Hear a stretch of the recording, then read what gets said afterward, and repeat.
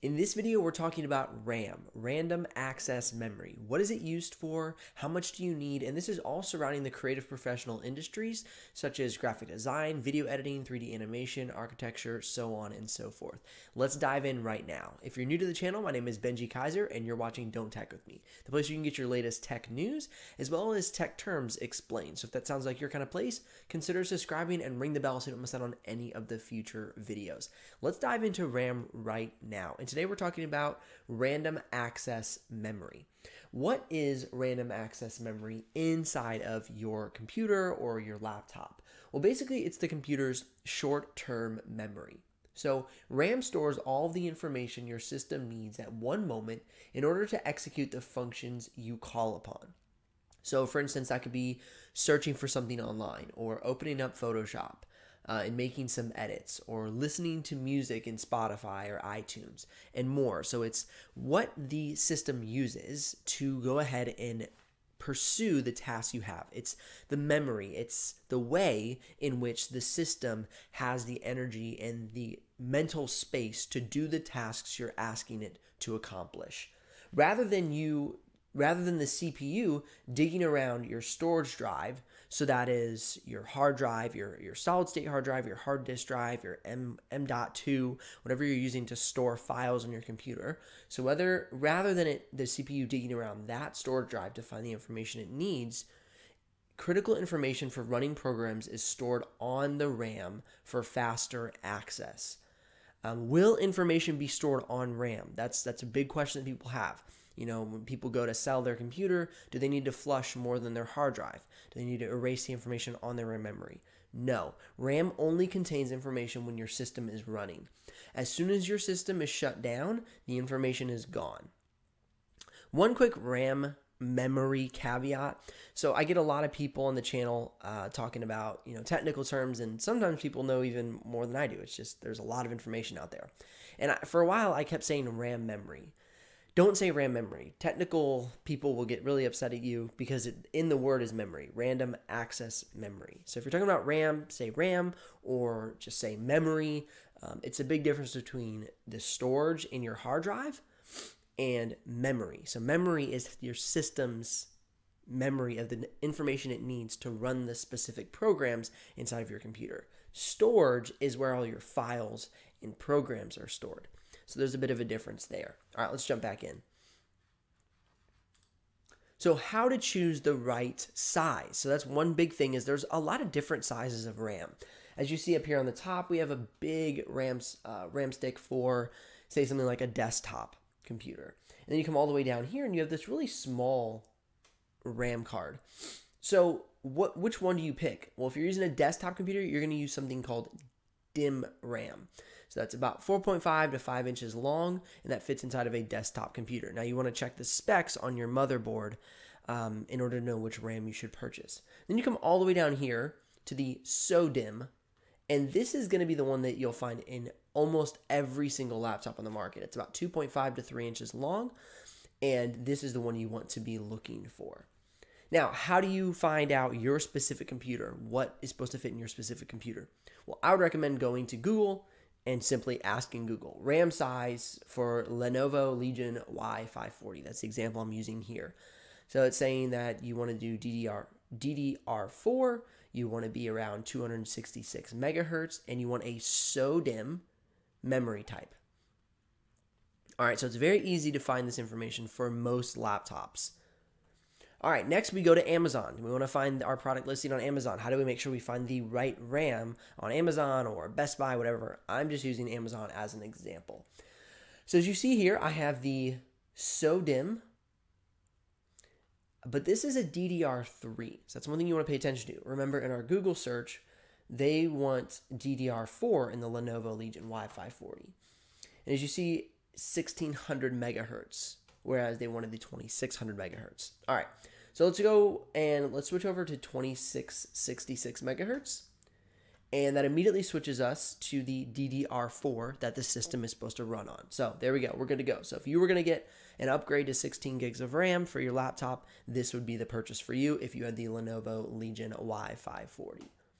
All right, so how much RAM do creators need? That's another big question that we come across a lot on the channel. People want to know how much RAM memory for specific tasks like Photoshop or video editing or graphic design or architecture. So let's take a look here at some recommendations I have on how much RAM memory you should be using. So for graphic design, anywhere from 8 to 16 is a really good position to be in. 8 is on the lower end, and you might use that up faster than you anticipate, and I'll show you why with some tests here in a minute. Video editing, 16 gigs of RAM to 32 gigs of RAM. I think that's a very, very good amount. I have 32 personally, but you'll see as I do these tests in a moment that 16 may not be enough for most people when we start actually putting our system into heavy use. 3D animation, same thing, 16 to 32. Photo editing, you should be good with 8 to 16 gigs of RAM.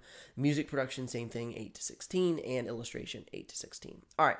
Now, what we want to do is run some tests real quick. So I'm going to come over here, I'm going to X out of this, and I'm going to start firing up some systems on the computer here. I'm going to open up some programs.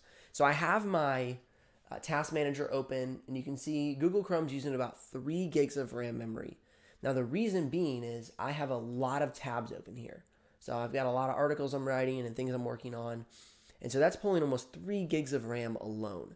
So that's why I always tell people, if you want to save RAM and you want to be able to use a computer for Photoshop with like, say, 8 gigs of RAM, close out everything and just run Photoshop.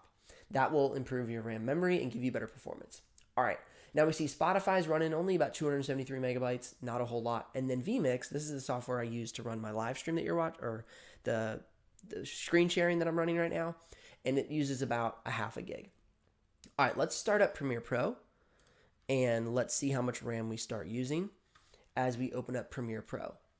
All right, so as soon as I open up Premiere Pro, you can see that I'm using almost 2 gigs of RAM and almost 2.5 gigs in Google Chrome, plus all of these different background tasks that my computer is constantly using RAM for in order to make sure my computer operates on a normal basis. So alone, we're already using 14 gigs of RAM to do this. Now, let's go ahead and let's roll the timeline. And let's see what happens. So system memory slowly climbs again. And this is why I tell people, like, if you're video editing and you want to do anything else but video edit it, you really should have at least 16 gigs of RAM because it pulls so much RAM so quickly. So let's see how much the Adobe's using it now. Okay, so almost 3 gigs alone. Okay, so including Affinity Photo being open, we just broke 16 gigs of RAM. So if you want to run multiple programs at the same time or you want to do video editing, I definitely recommend the 16 gigs of RAM. All right, we're going to close some of this out because it is really a lot for trying to record a video and run all these programs at the same time. All right, now let's talk about some RAM tech terms. DDR4, that is simply the RAM generation classification. So like having the 2015 model or the 2017 model, except they don't change year over year. So whenever they come out with that new edition, it's going to stay that way for a little while. We've had DDR4 for quite a few years now, so I'm not sure when DDR5 is going to come along, but that's a RAM generation classification. Next, 2666 megahertz. That is the speed of the RAM. More speed will give you faster response times.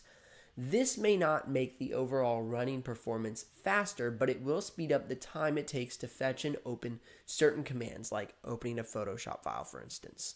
I'll talk more in depth about the speed of RAM and if that makes a difference and the importance of it overall, more in depth in another video.